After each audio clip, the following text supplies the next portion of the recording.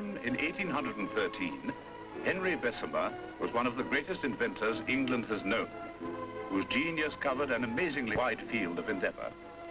Machines for the production of type, glass, sugar, paint were only a few of the 100-odd patents which filled volumes with the output of his fertile mind. Practical invention was Bessemer's answer to any problem. He was a bad sailor, so he produced the remedy, a passenger saloon that remained upright however much the ship rode. It was not a great success, but at least it was evidence of his imaginative brain.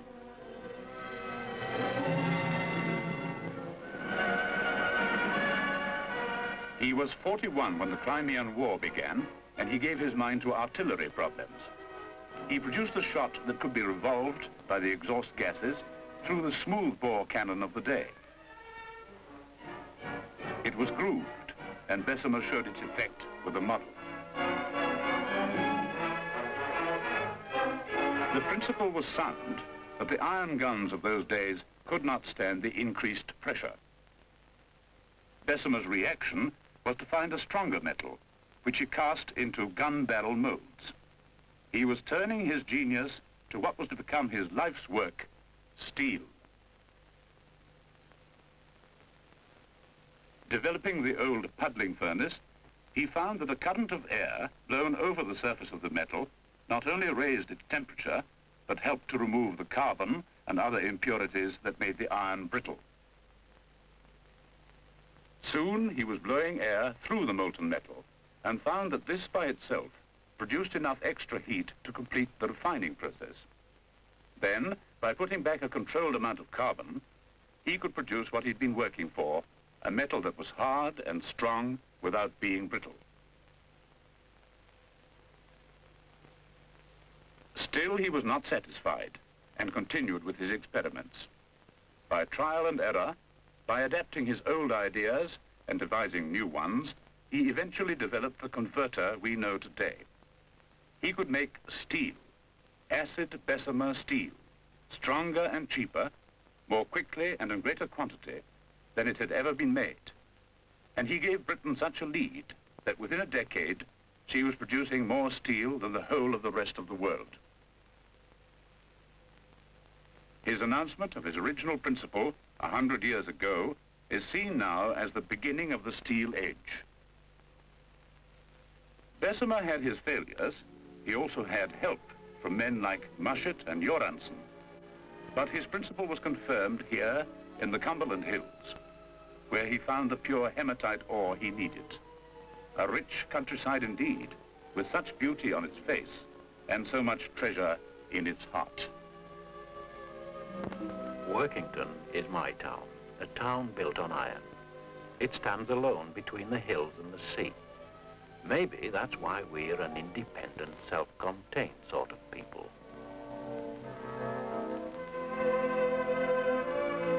Like many industrial towns, it's a mixture of old and new.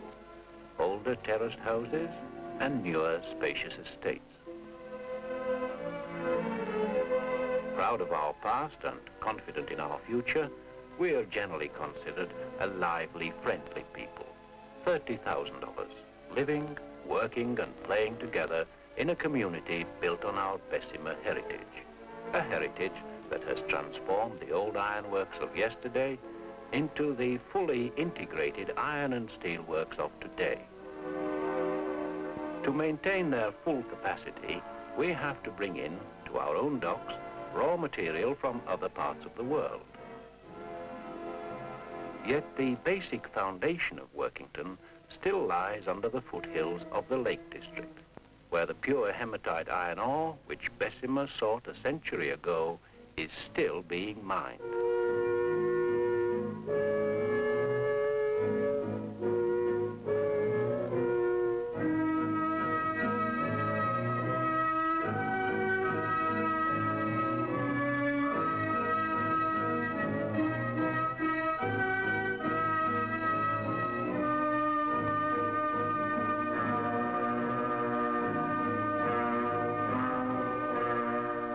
After it has lain here for many thousands, Indeed, millions of years, it gets a rare blow of good Cumberland air on its way to town.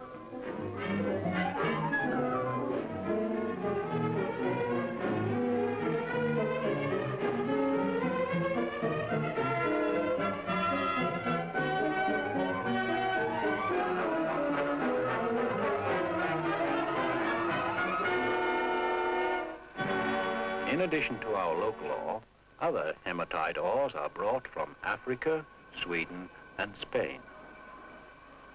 From mines and docks, there's a steady flow of ore for the blast furnaces. Of course, ore alone does not produce iron. It needs coke, high-grade coke from Cumberland coal, and ovens designed to suit the coal.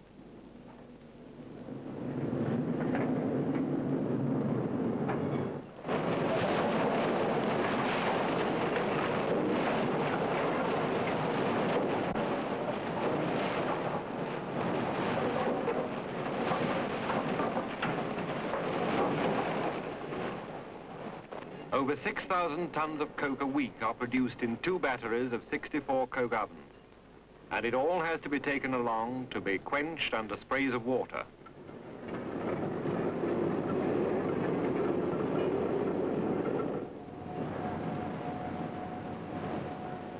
The steam cloud formed by the cooling coke is a familiar sight to the townspeople. They know that the coke is going to the blast furnace to be mixed with lime and crushed ore to produce more iron.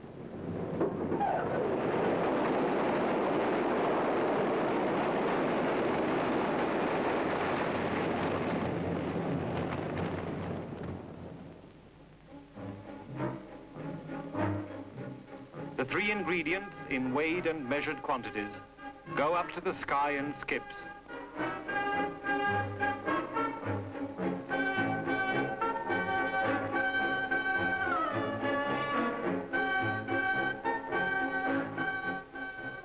Blast furnaces working continuously can produce 9,000 tons of molten hematite pig iron every week.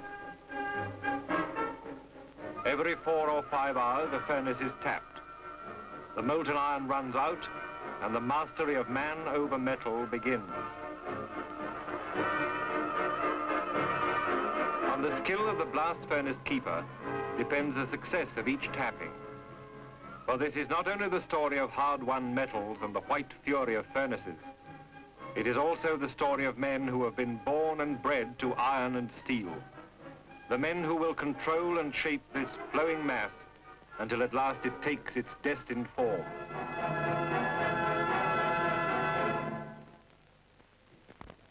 Movement control is essential here. Everything must be put in its right place at the right time. From the furnace, the molten iron goes to the Bessemer shop for hot storage. High up, the crane driver looks down and takes charge of the ladle to raise it to the mixer.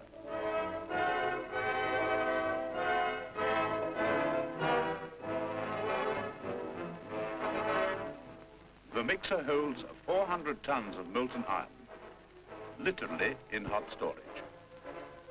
By mixing casts from the blast furnace, it levels out any variations between them. So a uniform quality of iron can be sent on to the converter. The Bessemer converter is a steel shell with its mouth set at an angle.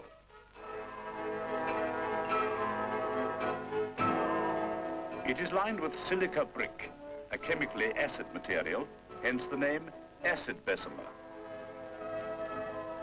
Through these holes, or tuyeres, air is blown under high pressure. The blower, it is cabin opposite, is the kingpin here. He signals when he's ready for a ladle of iron to be brought from the mixer.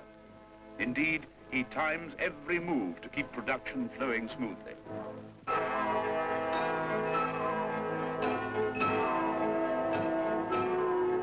The shape of the converter allows it to hold the molten metal during filling, so that it is clear of the tuyeres.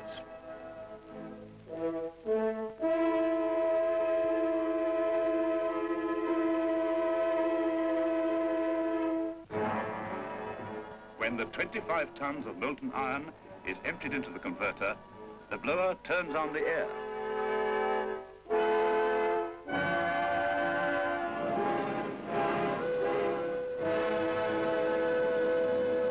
The blow has begun, and the air blast sweeps from the tuyères across the surface of the metal. Though he has many gauges and instruments to help him, the blower's experience and cool judgment will guide the furious clash of air and metal. When the air is blowing full blast, the converter is tilted up.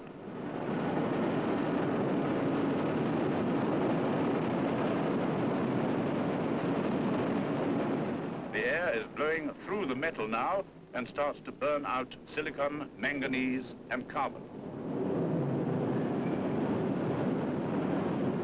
Keen eyes are fixed on the flame, its changing color indicating what is happening inside the converter.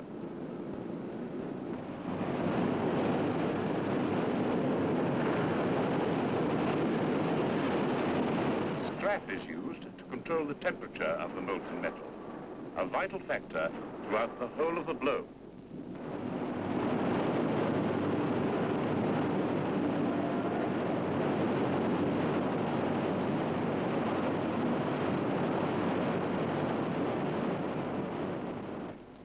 Rocking is the blower's version of shake the bottle. It helps to melt and mix the scrap.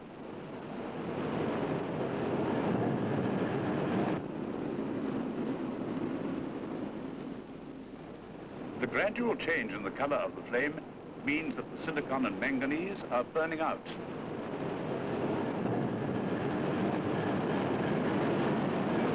As these elements burn, the temperature shoots up and the carbon also begins to burn.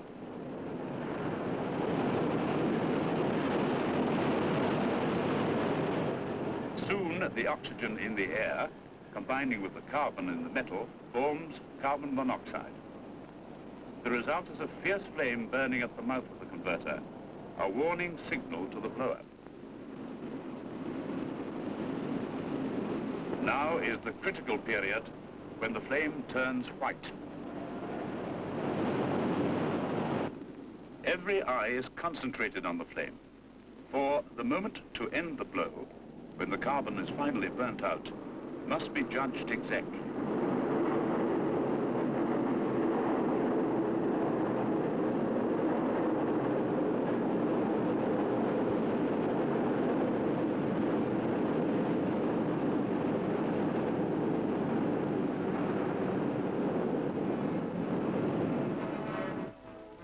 The fury of the blow is spent. The molten metal inside has become almost pure iron. To make it into steel, a controlled quantity of ferromanganese is added first.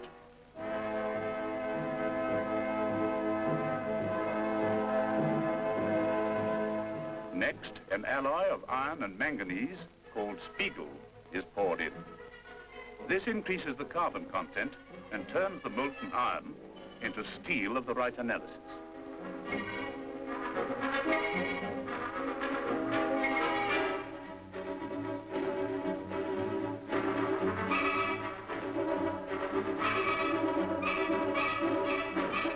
While the molten metal is being poured, a further addition, ferrosilicon, is charged to the teaming ladle.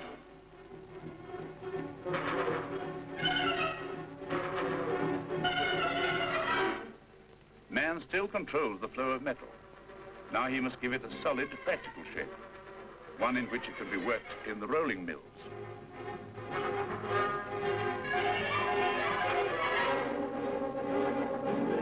That solid shape is obtained by teaming the steel into ingot molds.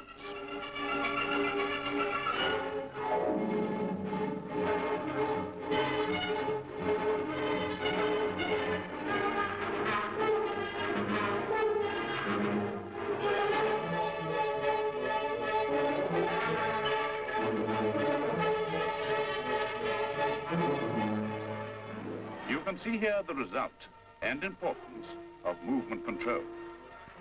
As the molds are filled, a second converter is already being blown.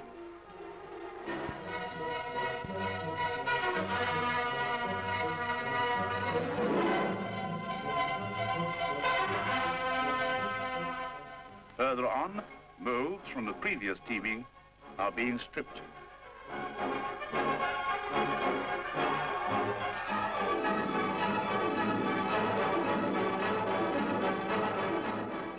These go to what are known as soaking pits, which already contain ingots stripped earlier.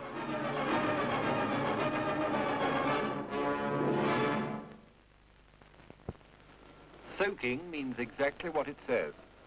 The ingots are literally soaked with heat for about 2 hours, reaching a temperature of 1200 degrees centigrade before they are ready and malleable enough for the rolling mills.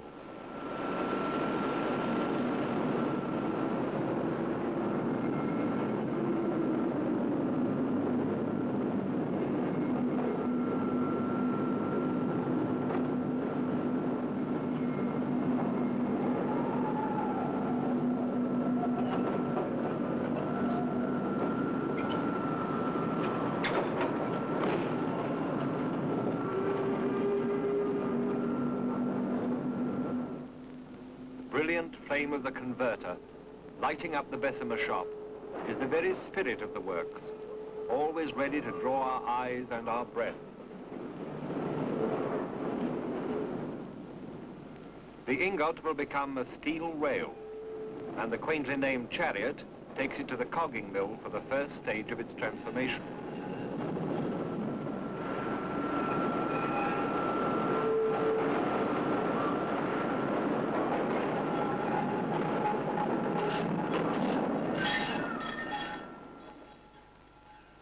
Every backward and forward roll and turn will slowly shape this ingot into what steelmen call a bloom.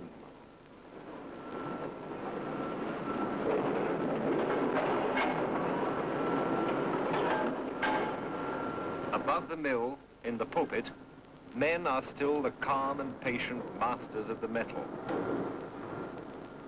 With quiet concentration and perfect understanding, they roll the steel to exact size and of right strength and internal structure.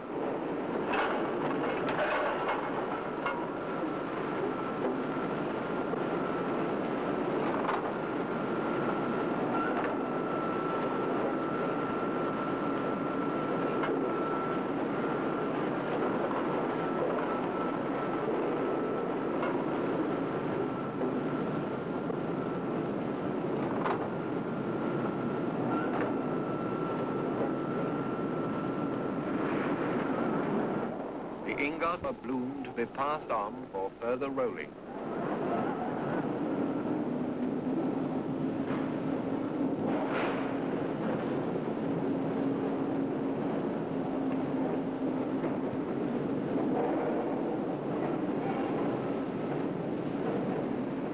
They call this the roughing mill.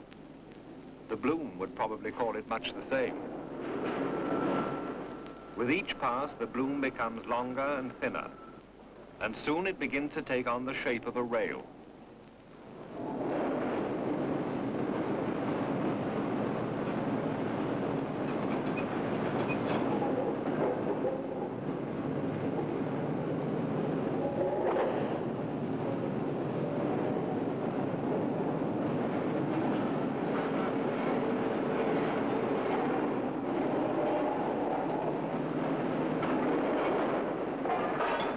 Roughing being completed, now over to the finishing mill. Men still take a hand in turning the rail, for it has to be rolled sometimes on the flat, more often on the edge. Even the rail seems pleased with its progress, wagging its tail as it passes through.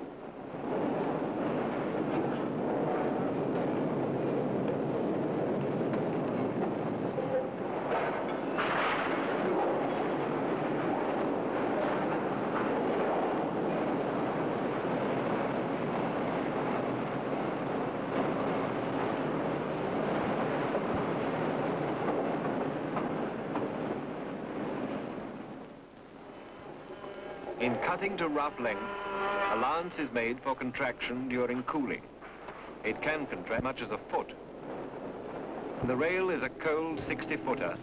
It has to be made perfectly straight, so another rolling process smooths out any irregularities.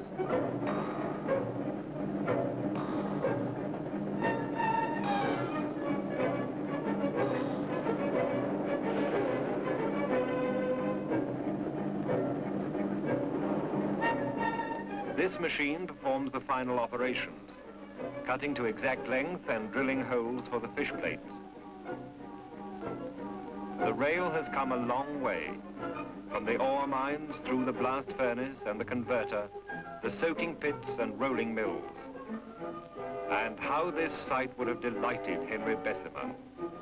For these and every rail produced here are made by his original steel-making process, which he patented a century ago.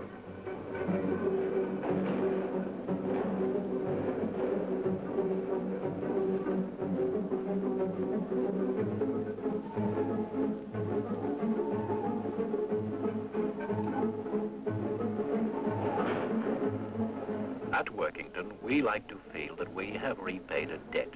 100 years ago, Bessemer gave us the chance to make full use of our natural wealth and our inherited skill. On that, we have built a great works, a fine town, and a good way of life.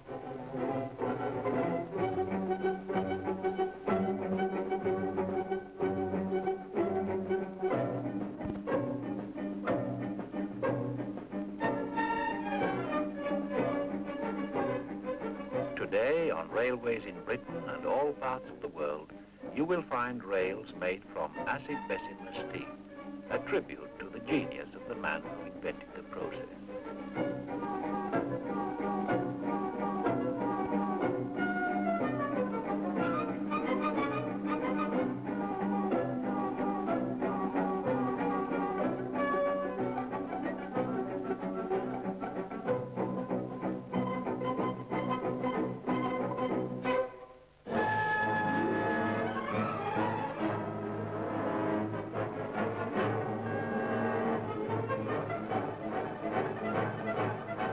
British railways, one of the busiest systems in the world, use 250,000 tons of new rails every year.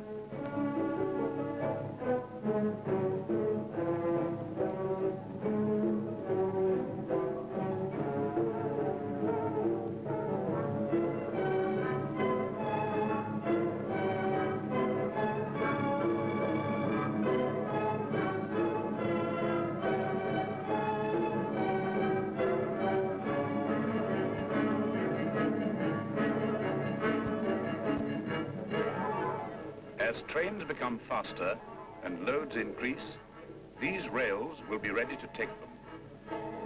Henry Bessemer, a century ago, may not have foreseen the great railway systems of the world today, but he lived to see the beginning of the steel age, which, more than any man, he had made possible.